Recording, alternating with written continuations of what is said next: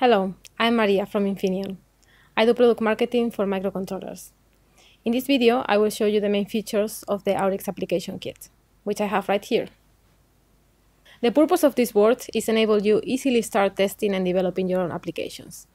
In order to cover a wide range of solutions, the kit is available for the different AURIX derivatives, from the lowest end device with 1 core and 512K flash, up to the highest end one, the superset with 3 cores and 8 megabytes flash. The complete family is software and hardware compatible, and it's being developed according to the ISO 26262, enable your applications to reach the highest level of safety, ASIL D, or in the case of industrial applications, ASIL 3. So now let's have a closer look to the board components. The main part of this board is a microcontroller.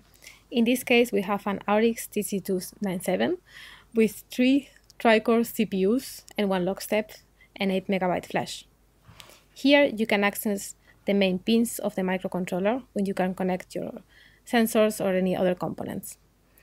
In addition to the microcontroller, there is a set of peripherals embedded in the board, such as the header to the LIN and the CAN Infineon transceiver, a slot for the micro SD card, a micro USB connected to the mini Wickler for an easy debugging, a connector to Ethernet, and the power supply.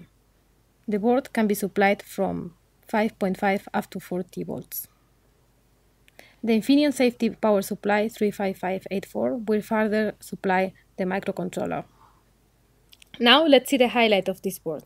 On the other side, we have a touch display with a resolution of 320 × 240 pixels.